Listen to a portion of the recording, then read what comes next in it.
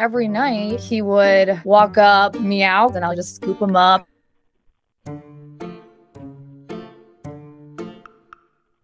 Is such a mama's boy. He's like super possessive. He has to have his head on the pillow.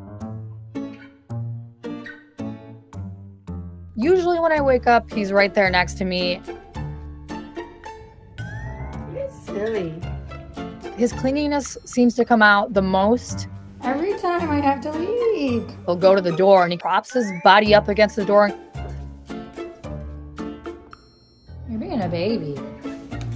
I gotta go. I'll be back. I think I gotta go. Excuse me. Thank you.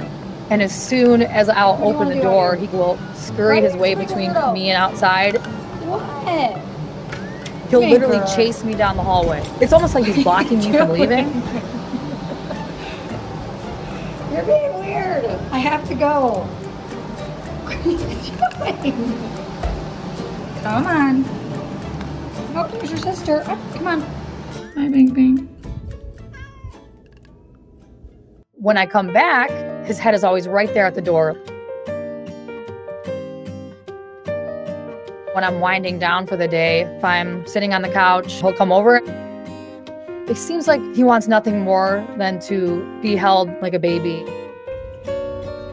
Tired. Right when we get to bed, he comes in the bed and we kind of do it all over again.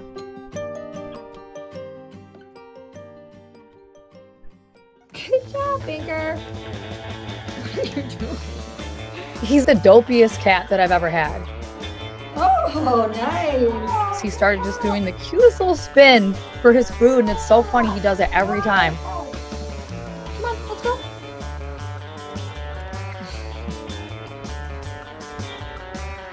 And sometimes he'll do multiple in a row, and I'm like, what is he doing? Here. Oh, wow. Okay. From the beginning, I knew he was different. What are you doing? He's just quirky's cat. He will randomly plop on the floor. But he's almost like a scared goat. I love it.